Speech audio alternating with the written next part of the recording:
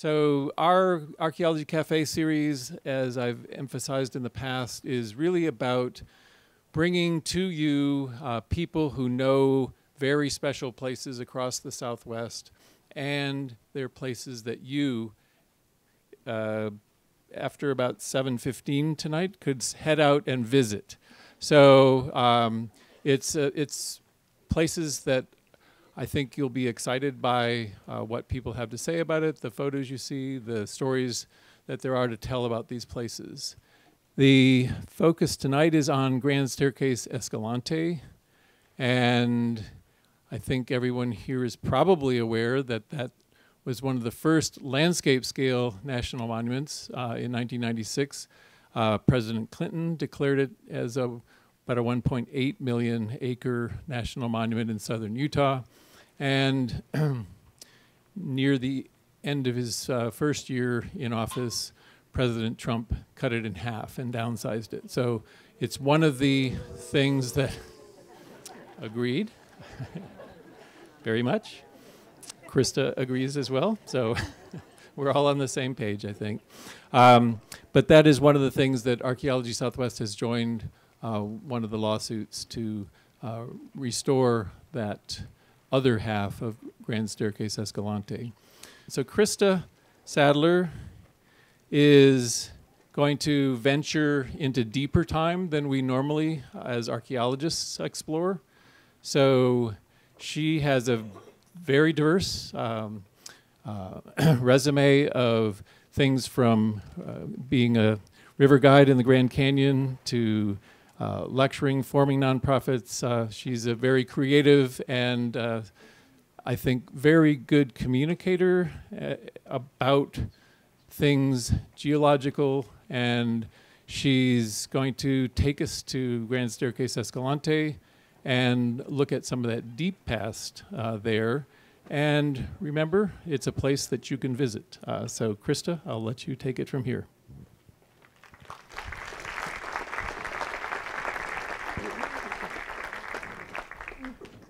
Bill, thank you so much for the introduction, and thank you all for being here on this lovely, warm, I heard somebody complaining about the cold, and I said, oh, you too, Sonans.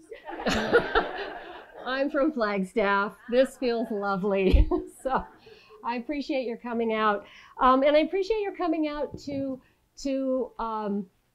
talk about a place that is known very much for its archaeology. But what I'm going to talk about today, we're going to go a little further back in time, as Bill mentioned, and talk about the paleontological record of Grand Staircase-Escalante National Monument.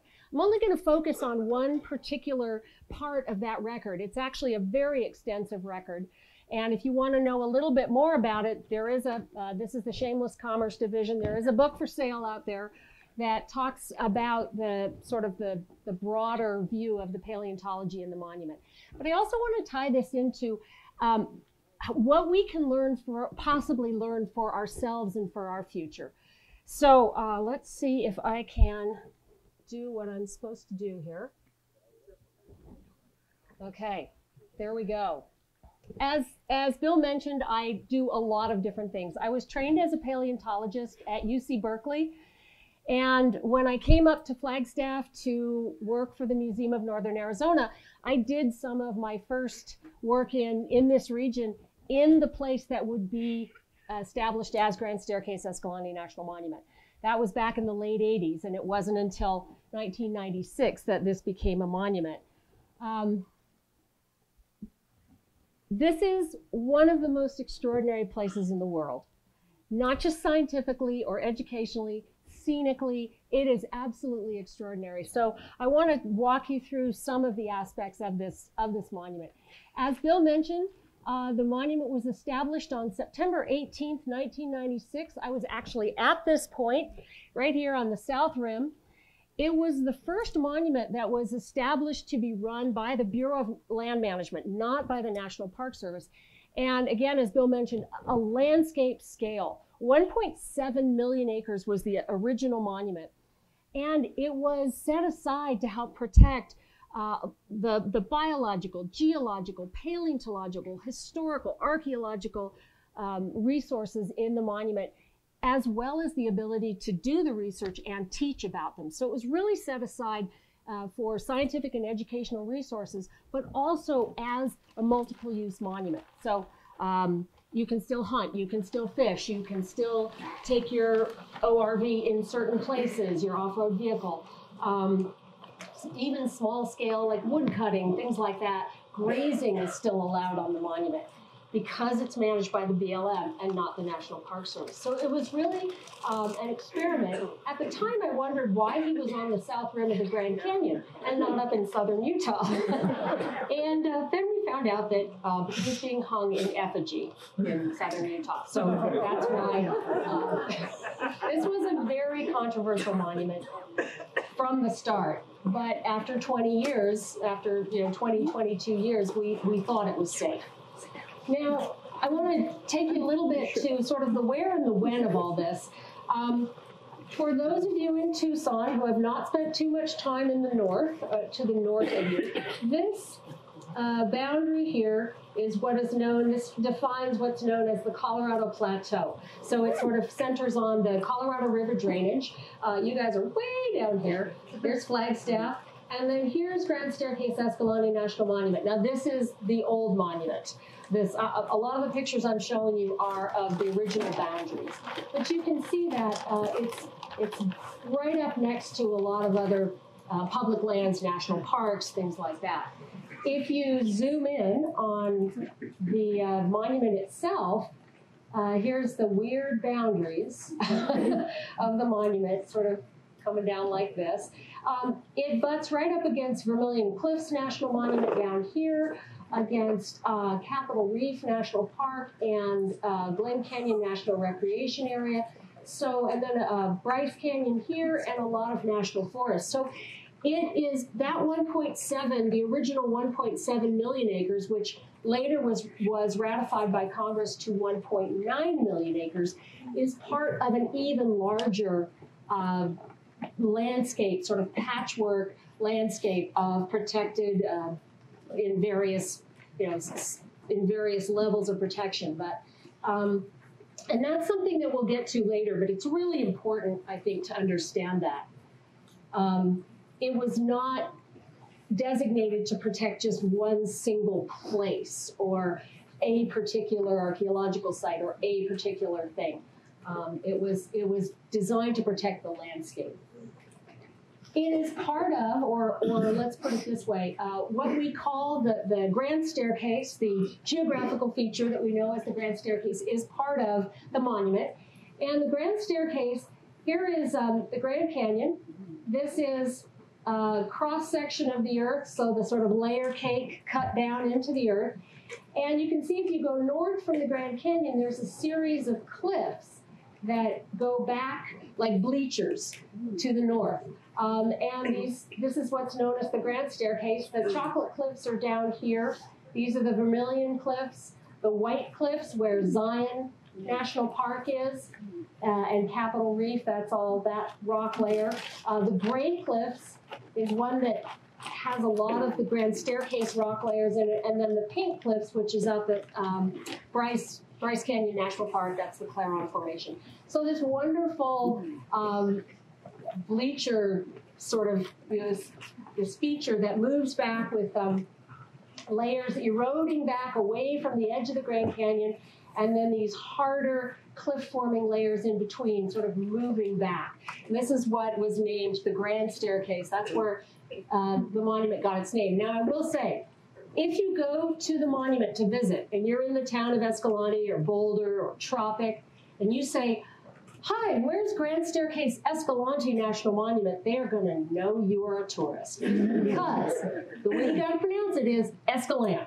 Okay? There's a lot of other pronunciations, but it's basically Escalante or Sclanty or Scalant. Yeah. So anyway, so these are some of the classic landscapes of the monument, and this is the kind of landscape that most people are going to see when they go to the monument.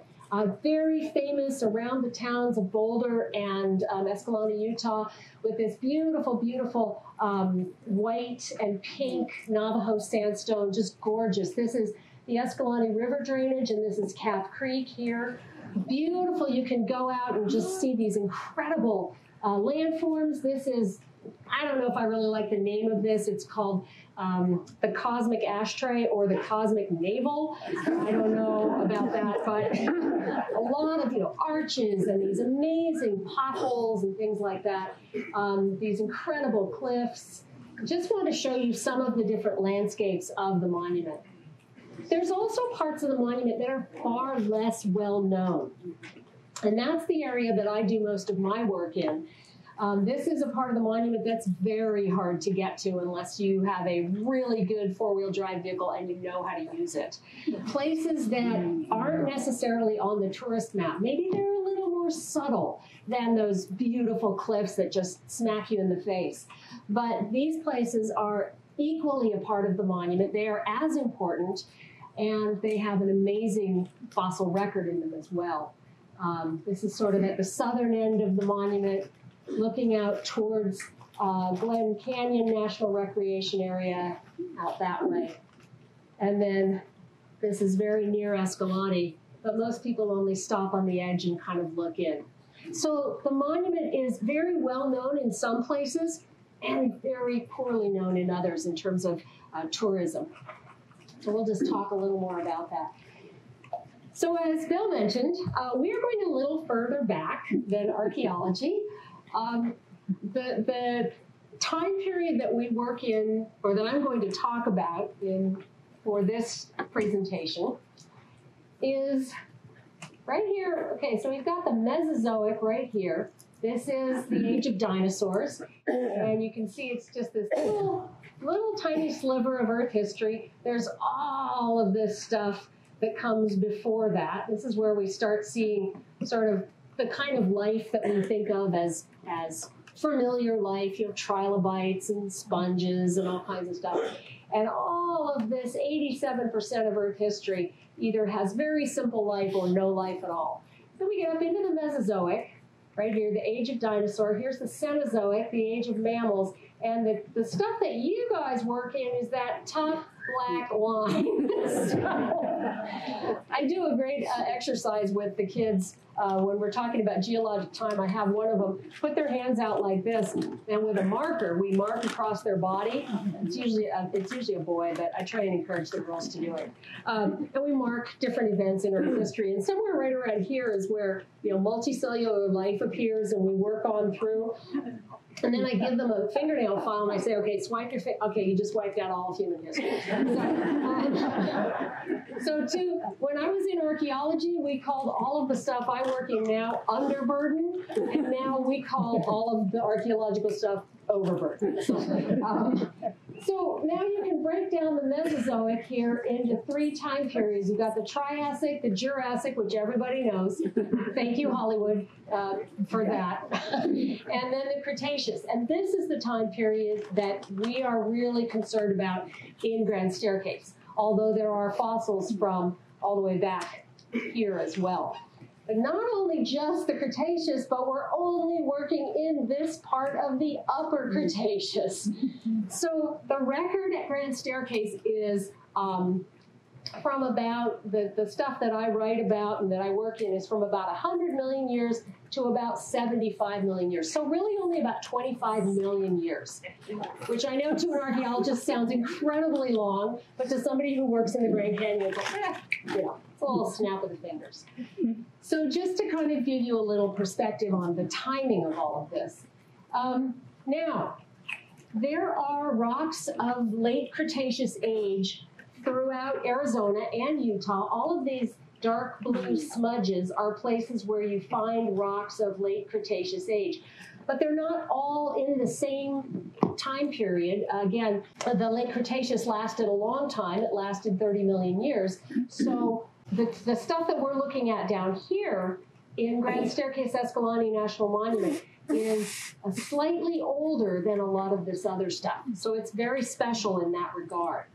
And I just wanted to show you, you all should recognize this. This is our stratigraphic column of the layers, the late Cretaceous layers in Grand Staircase, going from the Naturita Formation here, which is also known as the Dakota, and then up to right about here So it's a huge stack of layers, and all of it has fossils, and all of it has an amazing fossil record that's really, really important. So now the other thing we have to talk about is what was going on in the world at that time, because the whole world looked really, really, really different. If you go over here to start with, off of the west coast of North America, a big plate of the Earth's crust was being pushed down and subducted underneath the rest of North America. And as that was happening, what it was doing was raising up a mountain range all along the western part of North America. But it was also kind of dragging the middle of the continent down. And as it sort of dragged the middle of the continent down, the ocean was able to invade from the north and from the south until it literally split the continent into 2/3. Over here we have what's known as Laramidia, and you can see it's this long, skinny continent with this mountain range running like a spine up it. And then this is Appalachia over here.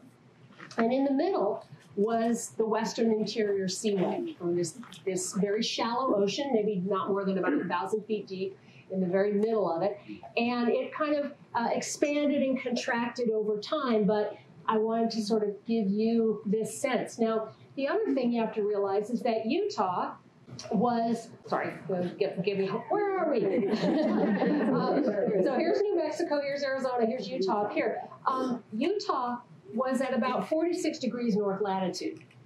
So right now it's a little over 35. Flagstaff's about 35. So it was a little bit further north than it is now. And at this time, the planet was really, really different. So we had obviously much higher sea levels here. It was much, much warmer. There were no permanent ice caps at the poles. There were conifers growing at the poles. They found evidence of that.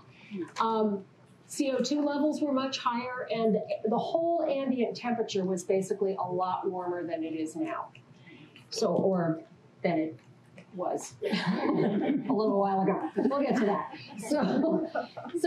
I just wanted to set the stage for you, because what we're learning from the fossils is really helping us create this, sort of recreate this environment. Okay, so why is the late Cretaceous so important to us? Well, for us as humans interested in our world, it's really important because it was really the beginning of our modern world, what we think of today as the stuff, the plants and animals that we have in the world today. So this is weird stuff that used to exist prior to sort of earlier in the Mesozoic. We had, the beginnings of some of the dinosaurs, but a lot of really, really weird creatures that no longer exist. We also had very strange plants that either don't exist anymore or exist in very small numbers. These are these enormous things called tree ferns. They're actually not redwoods. They look like it. This is the stump of something called a cycad, which still exists, but again, in very, very small numbers. So the plants were really, really different, but by the late Cretaceous, we're starting to see the rise of flowering plants, the angiosperms, and they make up over 90% of the plants that we have in the earth today, and they completely changed the ecosystems. So we started getting magnolias and sycamores and rose family, and we start seeing a landscape that looks a lot more familiar to us. We also have strange archaic forms of animals that existed earlier in the Cretaceous. You might think this is a dinosaur and this is a dinosaur. They are not. This is a crocodilian. This is actually more closely related to both of those, both this guy, Postosuchus, and an Aedosaur here, type of thorax, were more closely related to crocodiles of today than they are to dinosaurs. But these guys both died out. This is something that's vaguely on the line to mammals, but by the late Cretaceous, we're starting to see modern forms of fish, bony fish. We're starting to see modern forms of lizards like this, and then these are some of the world's first bee burrows. So we're starting to see modern forms of arthropods as well. Why would the bees appear kind of right around in the late Cretaceous? Flowering plants, exactly. It's a really cool connection there. We also see the first true birds. and true mammals. So we had things on the mammal line way back when the dinosaurs were starting, but we're really starting to see the first true mammals in the late Cretaceous, like true placental mammals. And so it's a really interesting time period. And then, of course, in the late Cretaceous, we also have just this extraordinary diversity of dinosaurs. I promised you dinosaurs, so here we go. If you do paleontology, you realize that finding a dinosaur is actually not necessarily a good thing. It takes you years to excavate it. It takes you, helicopters to get those things out of there. Whereas if you study mammals, you're taking home buckets full of stuff, and you got mammals all over the place. So, everybody thinks it's great to find a dinosaur. It's not always. So a lot of these guys down here are sort of the older, Triassic, Jurassic, but then when we get up into the higher levels of the family tree, the more recent ones, we're starting to see all the dinosaurs that we think of, the horned dinosaurs and the duck-billed dinosaurs and the tyrannosaurs and things like that. So the late Cretaceous is an incredibly important time period. Kind of sets up our modern world. Okay, we're back to this guy. This stratigraphic column I mentioned shows you from the Naturita all the way through the Kaparowitz Formation. We are only going to talk about the Kaparowitz Formation because you guys would be here till about Friday if I started all of this. So what I will say is that everything that leads up to the Kaparowitz Formation is setting the stage and is incredibly important. And there's just an extraordinary fossil record in all of this stuff. But the Kaparowitz Formation is the thing that is making the newspapers. This is the formation that is really helping expand our understanding of life at this time in southern Utah and in western North America. So the Kaparowitz Formation is only 2 million years worth of time represented in that formation. And yet it's about 2,000 feet worth of sediment. It's a huge formation.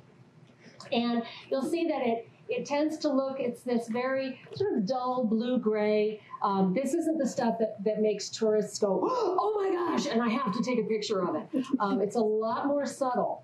The Kaparowitz Formation and this whole region was first mapped by Clarence Dutton in the 1880s, and he actually did a fabulous job. Here's the Kaparowitz Plateau, and all these different colors represent the different ages of the rock layers. He actually did a great job. He got it right. So, back in the 1880s, he actually, had the layers well mapped and the right ages, and we've been fine-tuning it since then.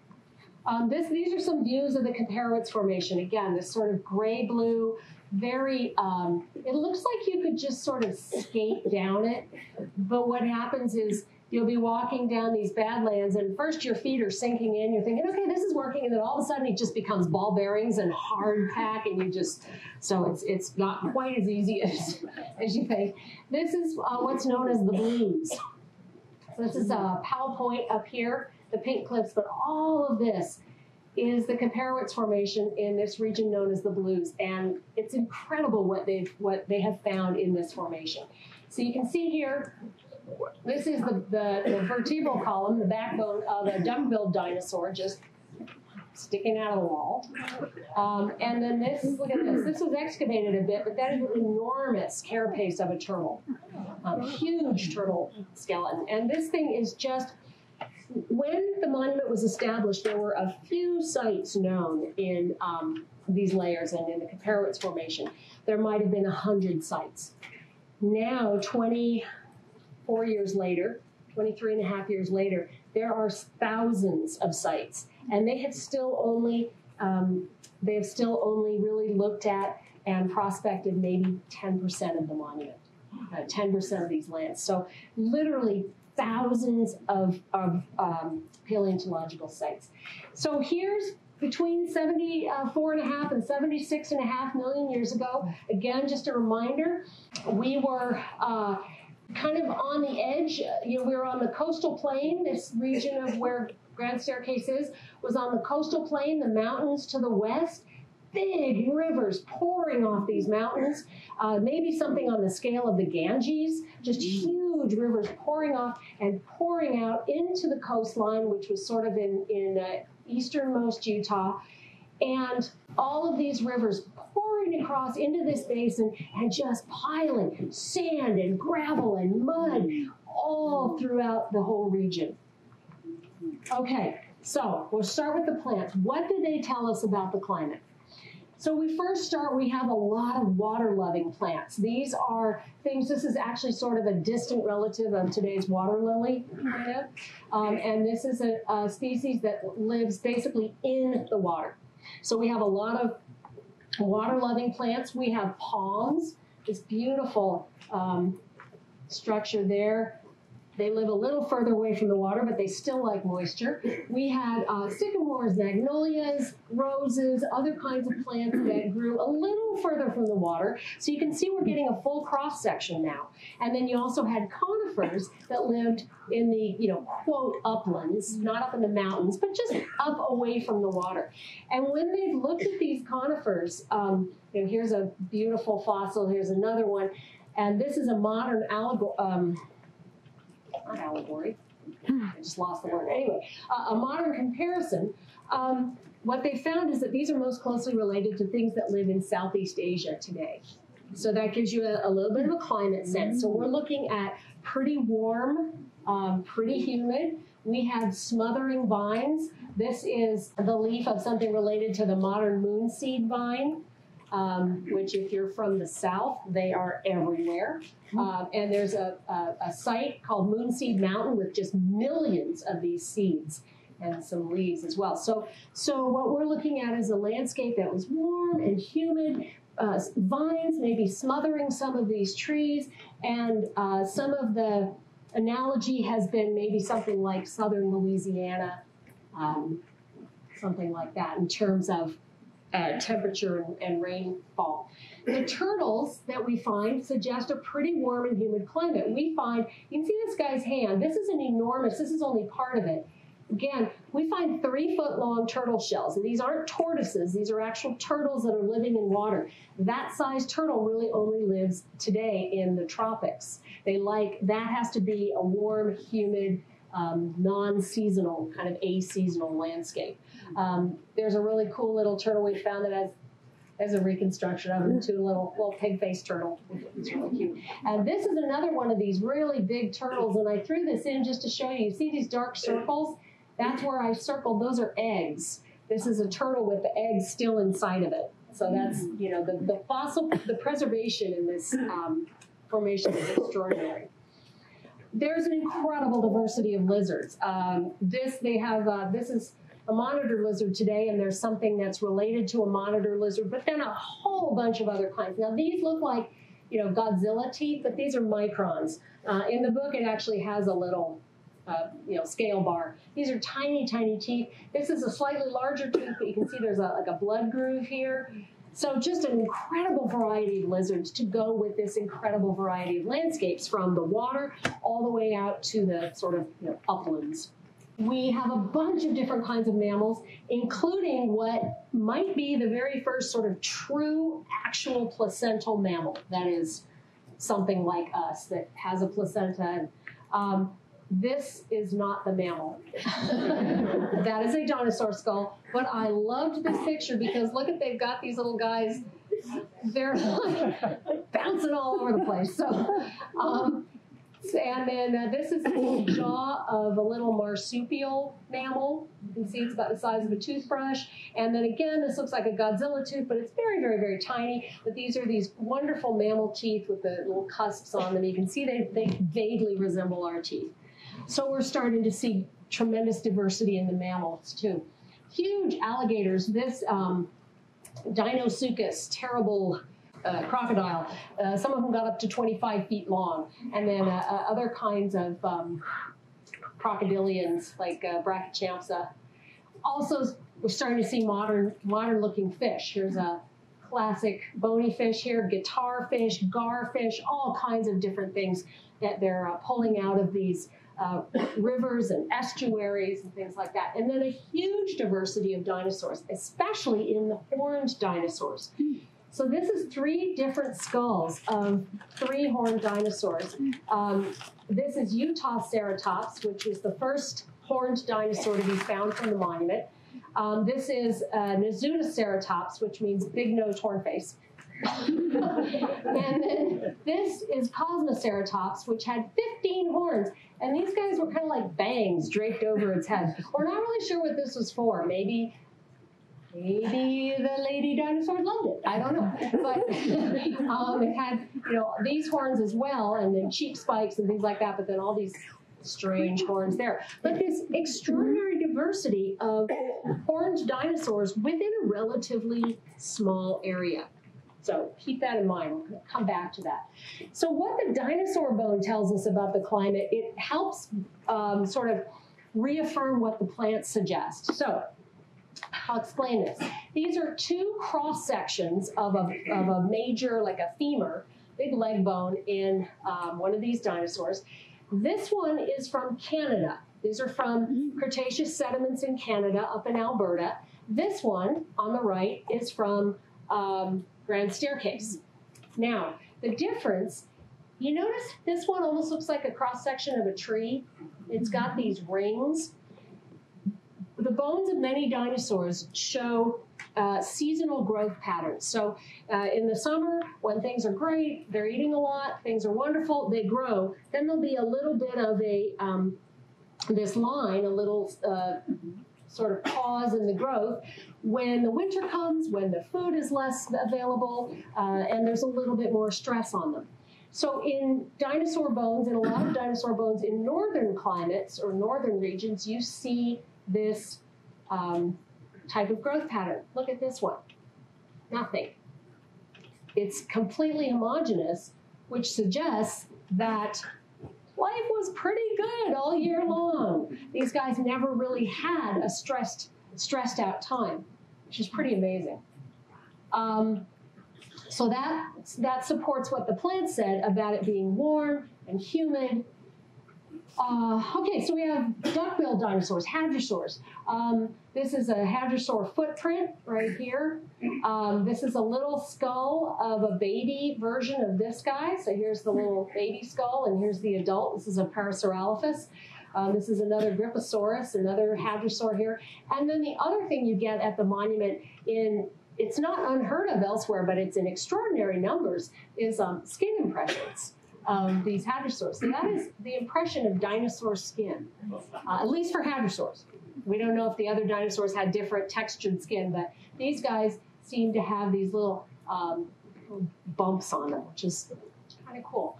And then some other weird dinosaurs. These are nodosaurs. We find them.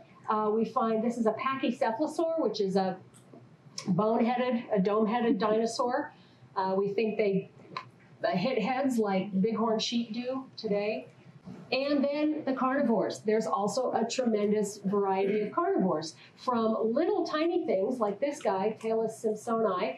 Little guy, this little guy here is also, these guys are probably feeding at the lower level of the food chain. Struthiomimus is maybe a little bit higher than that. He was a pretty swift little guy. And then at the upper level of the food chain is Teratophonius, which is a relative, sort of a great-great-great-great-grandfather of Tyrannosaurus rex. There's nothing in the middle. There's nothing that takes up the kind of middle levels of the food chain, but we think maybe that juvenile Teratophonius were sort of in that middle range. But again, a big variety of carnivores. You have to have a lot of prey for them to have a big variety of carnivores. So that suggests also. We have true birds, full-on true birds, Avisaurus and other enantiorthine, I'm not pronouncing that correctly, but type of birds. And then a whole bunch of really weird things that don't often get preserved elsewhere. I don't know if you can tell what this is. It is an enormous, it's about 2 meters thick, layer just packed full of clams. So it's just millions of clams. And we think this might have been a storm surge, something that dumped from the estuaries up into the rivers. This weird feature here is an ant nest. This is a picture of beetle scrapings on bones, fossil bone, but beetles from the time when this animal had just died. So it's not modern beetles eating away at the fossil bone. This is what happened to take away the skin and the flesh of that animal. So the Kaiparowits has so extraordinary a record that we're getting things preserved that we don't normally get preserved. We don't see beetle scrapings on bones very many places. We don't see ant nests. You know, when you look at fossils, you look for hard things like teeth and bones and maybe, you know, trees if you're lucky. But we have everything from little tiny things like the ant nest all the way on up to big bones and stuff like that. So what this means is that we can start trying to recreate an entire ecosystem with this formation. Now, obviously, we don't have everything, but it is so complete for the fossil record that we're able to start asking and maybe even beginning to answer some very interesting questions. So this is maybe what, you know, this is the Walt Disney version, right? They always throw everything in together. Like, happy animals. Here's a young Teratophonius kind of checking out the Parasaurolophus. And here's some of those turtles, the Avosaurus. Got a Brachychampsa down here and the Cosmoceratops and more birds flying around. You got a little mammal up here staying out of the way. So this really was this extraordinary menagerie. This is southern Utah, 75 million years ago, roughly. You can see conifers back here, and then here you've got the vines crawling up the tree trunks, you've got palms, and we are looking at this extraordinary ecosystem with rivers braiding back and forth across the landscape and things being fossilized everywhere from actually in the river to on the floodplains to even a little bit further away up in those, like I said, those sort of, you know, upland areas away from the water. So we're getting an incredible cross-section as well as an incredible cross-section of the critters. We got the ecology and the critters.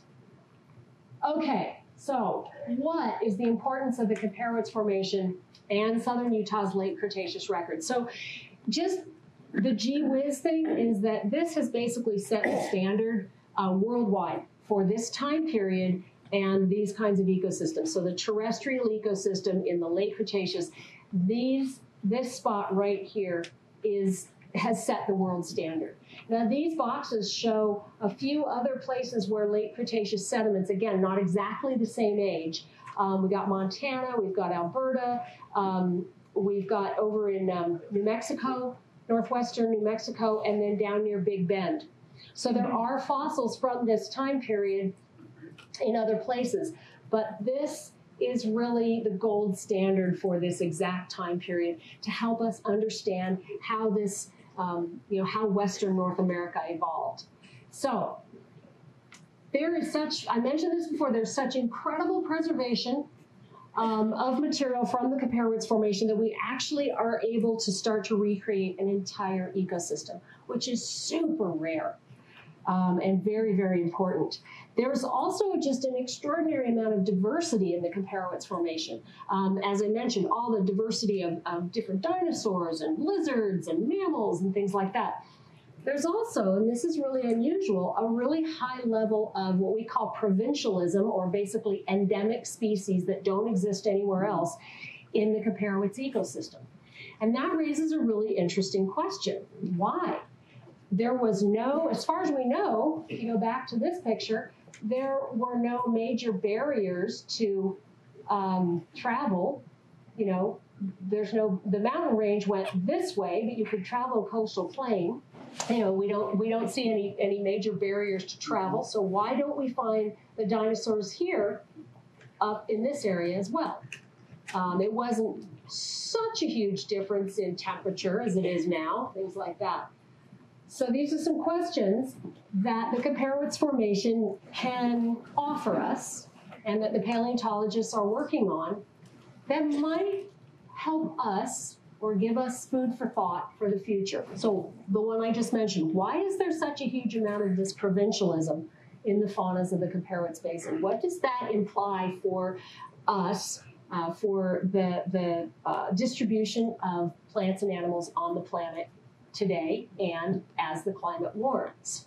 Because we're heading for this very soon. This same level of CO2, same level of same temperature, things like that. What is life like in a hothouse climate with higher CO2? This is one thing that the paleontologists are looking at. How do we understand what life is like in this, as our temperature rises and as CO2 rises? Where will the greatest biodiversity be on the globe in a warmer climate? Now, this is really interesting because you remember that map where there were things in Canada and things down in Big Bend. From what we can tell, the record starts to get a little pretty spotty as you go further south. But from what we can tell, the Comparwitz region was kind of the Goldilocks, just the right place. You go further north, and you were probably limited by daylight hours and food availability. You go further south, and it starts getting too hot for this kind of diversity that we have in the Comparwitz. What are the implications for that for us? That was at 46 degrees latitude. So what are the implications now as our globe starts to warm? Are we going to start seeing die-offs in the tropics? And where is that sweet spot going to be as you move north? How do ecosystems respond to and function in a warmer climate? And again, because we have this incredible diversity and this incredible preservation in the Comparwitz Formation, we can start asking and answering some of these questions. How is this ecosystem responding? And does evolution proceed differently in a hothouse world? And this might have serious implications for food production and all kinds of things, that agriculture, things that matter to us as humans, not just for other species on the planet, although that matters to me as well, and I imagine to you guys also. But a lot of the paleontologists are even starting to ask questions about, will this affect agriculture? Will this affect the species that we can grow, where we can grow them, things like that.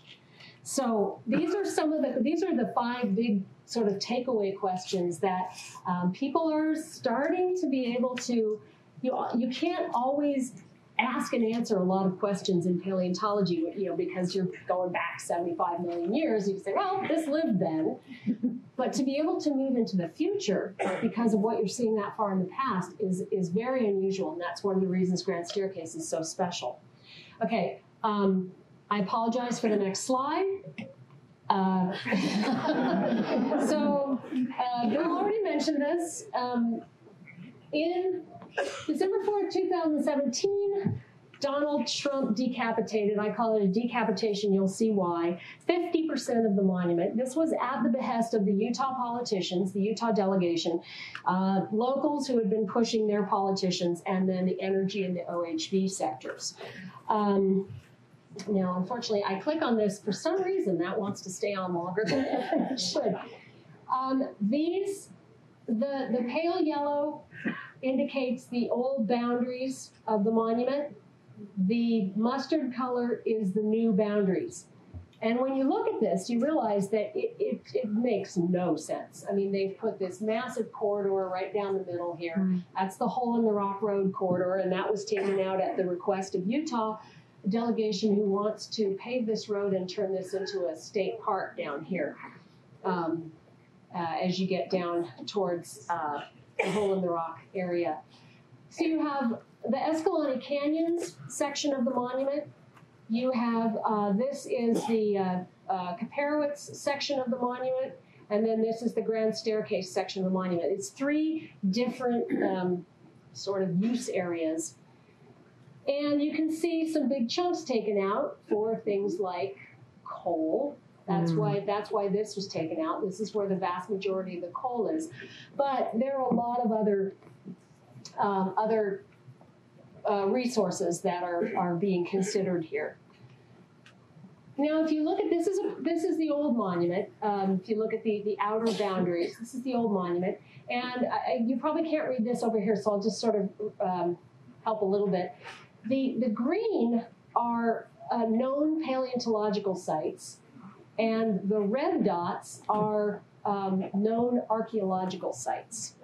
Okay, there is a huge archaeological record in Grand Staircase. It goes back possibly as much as 13 or 14,000 years. So you've got, basically Paleo-Indian all the way up to the modern Paiute and Hopi tribes who claim some ancestry there.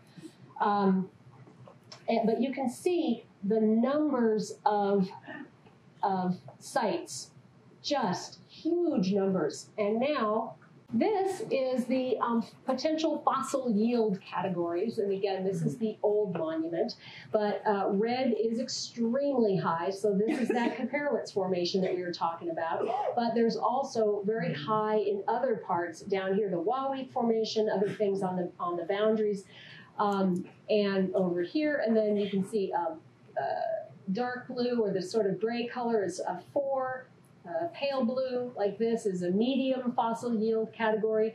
But you can see that there's really very few places where it's low. It's all about medium on up. Now, you look at what was taken out, and we lost over 700 known fossil sites. This is all stuff that was taken out. That's not including archaeological sites. So this is stuff that is now, it's still federal land, it's still managed by the BLM, but it's not afforded the protection of a monument. If you compare, again, you kind of compare the old monument boundaries here to the new monument boundaries.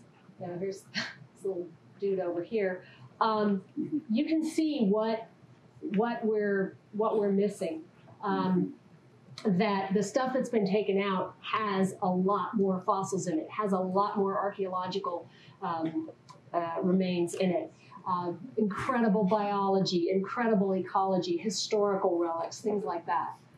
If you compare, again, the archaeological and paleontological sites from the old map here, and then compare them here, look, all this area down here and over here has been cut out. A bunch of sites up in here, all this stuff has been cut out. And you can just overlay these and get a sense of what has been taken away from protection, monument protection. So what can we do? Now is when I get a chance to climb up on my soapbox. Okay, first, we need to keep protesting this and all the other actions by this administration to slash these protections. Is the rally the day before Trump made his announcement, December 3rd in Salt Lake City. And that's me reading my statement. And I think at the end of it, I said something like, it took geologic time to make these places. It will take geologic time for them to recover from the kinds of things that are, being planned. Come visit, please come visit. These are two places that have great, some really cool fossil exhibits. The Big Water Visitor Center has a great fossil exhibit. This is a really cool horned dinosaur exhibit that shows how those big frills worked. And then the Escalante Interagency Visitor Center is just a wonderful place. Sometimes they have fossils there, but it's just a great place. There's also the Kanab Visitor Center, the Cannonville Visitor Center. So there's a lot of places to go, but these are two places that often have fossils if you want to go see fossils. If all you want to do is just drive the paved roads, that's okay. It is so spectacularly beautiful. This is going between Escalante and Boulder. This is what's called Head of the Rocks up here, and you just come down this amazing, sort of snaking down this landscape. You can drive to incredible landforms on dirt roads that aren't too bad. You can drive to incredible landforms on dirt roads that can be really bad. This is the Cottonwood Road. Don't ever do this if it has just rained or rained within about 2 weeks. But it is an extraordinary road to drive. It's not actually high clearance. You just maybe don't want, something that's like that. I mean, you don't need four-wheel drive. You need decent clearance. But, look at those rocks. Just this, everything is just tilted right up. Just incredible. There are places you can go to see fossils out on the land that are pretty easy to get to. This is the Wolverine Petrified Forest, which is, I got to see if I can find it on it's right over here. So it's sort of over in the Escalante and Boulder area. And you can drive to this. And some of this was taken, the edges of this were kind of taken out of the monument, and there were people already trying to take petrified wood. Luckily, their eyes were a little bit bigger than their stomachs, and they had to leave it because it was too big. But this is a big problem that we're worried about. Now, this, you're going to say, why is she showing me a picture of something white? This is the 20-mile washway dinosaur track, 20-mile wash dinosaur trackway, and it is really incredible. If you look here, and here, and here, and here, and here, you can see them wandering off into the distance, and when you get there, you can actually see the shape of the track really nicely, and there are more tracks in this whole area. So the 20-mile trackway, if you go down the hole in the rock road, it's down in here. And again, you can drive right to that. It's a very short hike to get to it. It's a really, really, really cool spot. You can do slightly longer hikes that take you to, this is a very easy hike. It's 3 miles one way to Lower Calf Creek Falls. Very popular place, just absolutely gorgeous. I mean, these places are, as far as I'm concerned, they are miracles to see this kind of water in the desert. If you want to take a much harder hike, you can get to the Flag Point. Well, look, see, I threw in archaeology. Woohoo! I knew I had to throw in one. But this is actually a really cool spot. So these are dinosaur tracks at a place called Flag Point, and you can see these tracks just kind of heading out towards the edge of the cliff. Obviously, the cliff was not there. These are actually Jurassic-aged tracks. But what's really cool is this involves a short drive on a dirt road and then a very, very, very hard climb, but you can still get to it. But really, right next to it, or very close to it, is this amazing pictograph site. And look at this. They recorded the dinosaur tracks. And a lot of archaeologists think that this may be where something like the legend of the Thunderbird came from, where these guys knew what bird feet looked like, and then they see these that are 12 to 14 inches long. Like, okay, that's a really big bird. So it's very interesting where you do find some sites around there that have a connection between the humans and the long ago. You can get out to places that you can just go wandering. Park your car off the side of the road and go. You don't have to pay. You have to carry your water and your food and be careful, but there's extraordinary places to visit out there. And when you do go out walking, you can always keep your eyes open for archaeology, for paleontology, for historical artifacts, or just beauty in general. But whatever you do find, please let people know. If you go out there and you see people doing something that really, really, really shouldn't be done, and we are starting to see this, you can take pictures. You can mark down where you were. Your phone will have the GPS coordinates in it, and you can send them to the people who are fighting for this land, like Archaeology Southwest and Grand Staircase-Escalante Partners. This is who I would recommend you connect with if you want more information about how to protect the monument, if you want to get involved in educational experiences or citizen science, monitoring opportunities. It's one of the things I do. I monitor up there. They assign me areas to go, and I go and see what's happening. What are people doing? And I take pictures, and I send those pictures in to our legal team so that we can hopefully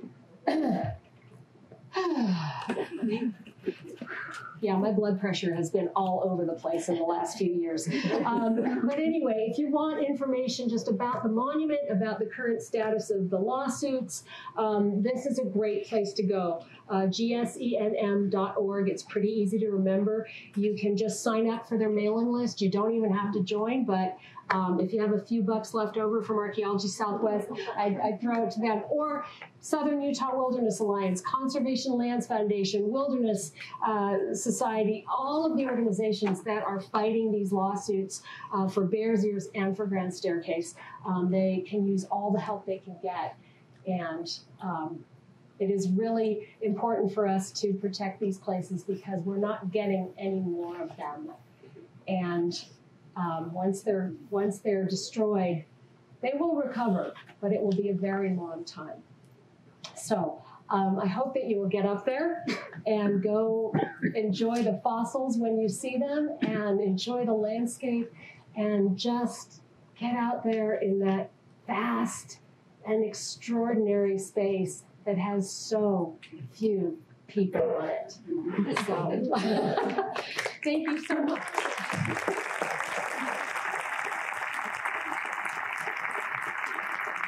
Thank you. So, a little bit of energy there. So there must be a couple of questions. Here's one right in the front row. I just want to say thank you. Thank you so much for sharing this with us, sharing your passion, your knowledge, everything. It's so important. Thank you.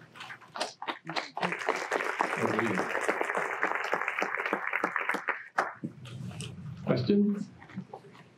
How do you decide what color to make the feathers on the birds? That is an excellent question. There's a little bit of guesswork there, but also based on modern birds and kind of, how they show off. So somebody must have a better question than that. Come on, here we go.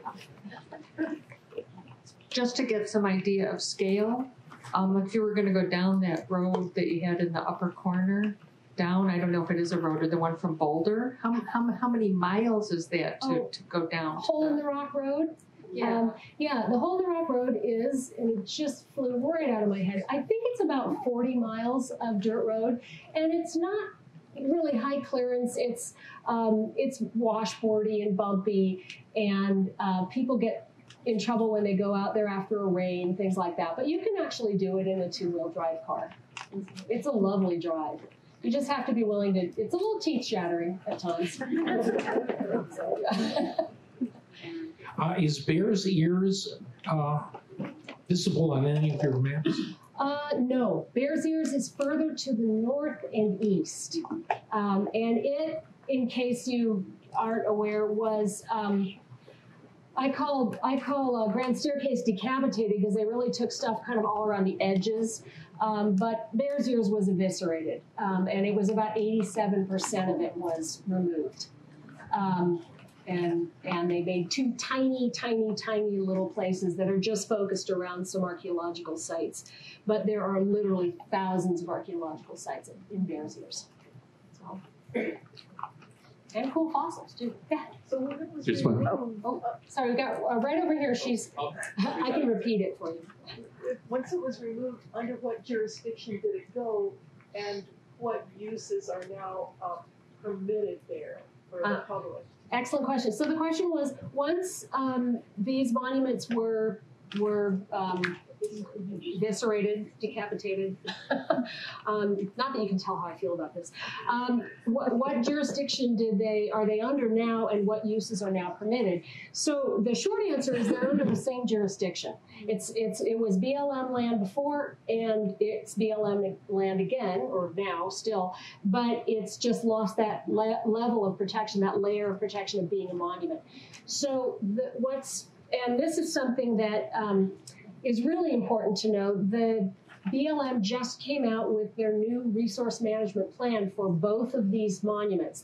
As soon as as soon as the boundaries of the monuments changed, they just leaped on doing a new resource management plan. It took about 4 years for the first one for Grand Staircase to happen, and this one took several months. So Now what's allowed theoretically is mineral extraction, coal mining, uranium, fracking, oil, gas, but also they're opening up some areas to off-road vehicle use that had been closed. They're talking about, I don't know if you remember that picture, the beautiful sandstone, and I pointed out the Escalante River drainage, like that beautiful green velvet ribbon just flowing down. Well, they're talking about allowing cows back into the Escalante River drainage. It has taken us 24 years to restore that, and it is absolute paradise now. It was a place where cows could graze in the past. So those are some of the uses that are being, they're allowing for casual collection of fossils, but not vertebrate fossils, basically invertebrates and wood, which isn't considered a fossil, it's considered a mineral.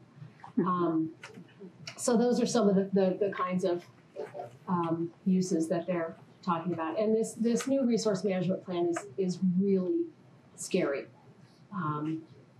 It's very terrifying. If you really want to read something that will make your blood boil and put you to sleep at the same time, I think it's about a 900-page thing or something ridiculous like that. But it is very scary.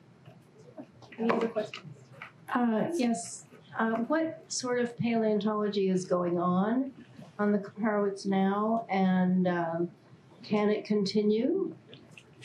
That's a great question. So the vast majority of the Kaparowitz Plateau and the Kaparowitz Formation is still protected as monument. And there is still paleontology going on. There are 4 or 5 sort of main groups that work. There are probably more than a dozen institutions and organizations that do paleontology there. But the main ones are the Denver Museum of Nature and Science, the Natural History Museum of Utah up in Salt Lake, the BLM out of Kanab, the Raymond Alf Museum out of California, and then there's a couple others. All of them are managed through the Kanab office with a fellow named Alan Titus, who's the monument paleontologist. He kind of deals with all of that. So they're still doing a lot of paleontology, and that's great. But we've, who knows how much we've lost in terms of protection. Now, people just hiking through the desert aren't necessarily going to recognize if they found something. But if they go in and they do mineral extraction, or there are off-road vehicles allowed in an area, or they start grading roads, which they're talking about, that will destroy or seriously damage both paleontological, archaeological, historical. So if you guys are interested at all in becoming a volunteer with any of these organizations, especially Denver and the Utah Museum, they have really robust volunteer programs, and you can you'll get trained, you learn all about the geology and paleontological techniques, and they do archaeology as well, and so you can go out and work with them during their field seasons. So you can get in touch with the Natural History Museum of Utah or the Denver Museum of Nature and Science. Denver has an enormous volunteer program, so kind of cool. Are you going to be signing your books at the end of this? He's my agent. Yes, I will be outside if anybody is interested in buying the book. It's not archaeological, sorry. But it does go into much greater, it's not scientific text, it's written for the general public, but it does talk about all of those layers and the stuff that came before. And it was written and published the year the monument turned 20, so none of the new politics is in there. So it's kind of a happy book.